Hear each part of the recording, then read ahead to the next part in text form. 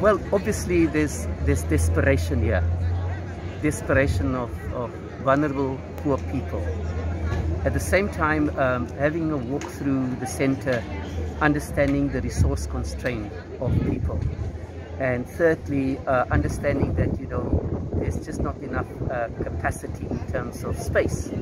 And I would really, one of the issues, urge Sassa to engage very aggressively with the city of Cape Town, because it's unacceptable that people can sleep here throughout the night, no toilet facilities, no food, no water, and there are sickly people around here, and so on. So I think it's important that we resolve this issue not longer than today, because we cannot allow people sitting in the sun and having to come here day after day.